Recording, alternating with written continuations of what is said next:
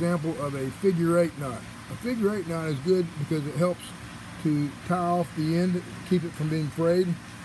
Okay, this is braided Dacron right here, but it works especially good with twisted nylon or twisted hemp or something. So what I'll do is I'll basically make an overhand knot, but instead of going through my hole, make an overhand knot. Okay, so I got that loop. Instead of going back through my hole, I go around the knot, around the string one more time.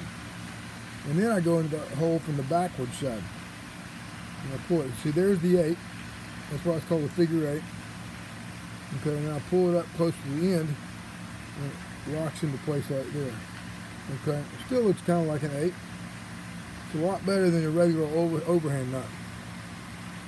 Okay. Once again, they're easier to get undone than an overhand knot too. Okay, so I got my string. I go around the string, and then around it again, and then come in from the back side of the hole.